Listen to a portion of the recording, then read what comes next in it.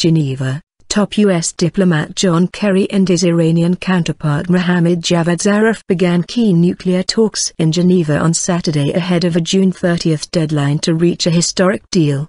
Kerry and Zarif arrived simultaneously on the first floor of a leading Geneva hotel in opposite elevators and greeted each other with smiles and a handshake.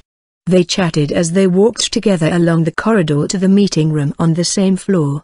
Asked by a journalist whether they expected to meet the nuclear negotiating deadline, Zarif smiled and said, "We will try."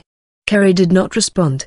After an interim accord hammered out in Geneva in November 2013, Washington and Tehran are grappling with the final details of the groundbreaking agreement that would see Iran curtail its nuclear ambitions in return for a lifting of crippling international sanctions.